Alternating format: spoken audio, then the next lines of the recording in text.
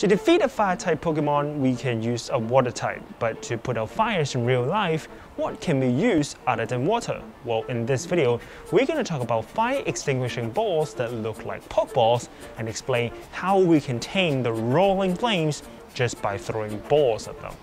So fire extinguishing balls aren't actually something new, but rather evolved from fire grenades back in the 19th century. In the past, they were just glass orbs filled with salt water or a colorless liquid known as carbon tetrachloride.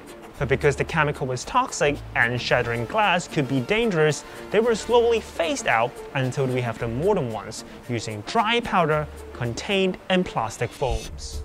Similar to carbon tetrachloride, dry powder puts out fire by coating the surface of the burning objects and cuts off the oxygen supply in the fire triangle. When the fire extinguishing ball is thrown into the fire, what happens is the fire will burn through the shrink wrap and trigger the fuse underneath. As the fuse burns to the core and the detonator explodes, the styrofoam casing will then break open and release the dry powder inside. Now the funny thing about this invention is that we first create an explosion before we put out the fire. Inside a detonator is magnesium or aluminum powder that is flammable and explosive, but outside we have dry powder, which is commonly monoammonium phosphate. Known as ABC powder, this chemical can put out fire of class A, B, and C in the American classification system. Although it may seem dangerous to use this firefighting ball that will just explode, what you should know is that it is far from explosive like frag grenade because the material is soft and lightweight and cannot cause any safety hazard such as shrapnel or flying debris. Even if you hold it close to you, the explosion still can't create any shockwave strong enough to hurt you. That is why fire extinguishing balls should be very safe to use. But how effective are they?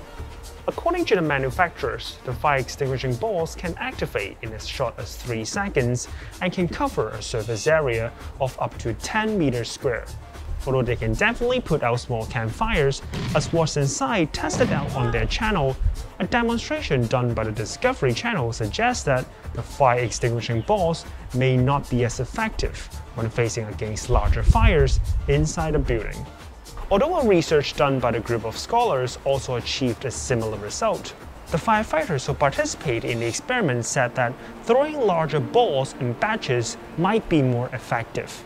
Similar to catching Pokémon, the way you throw the balls could also matter because of the elevation.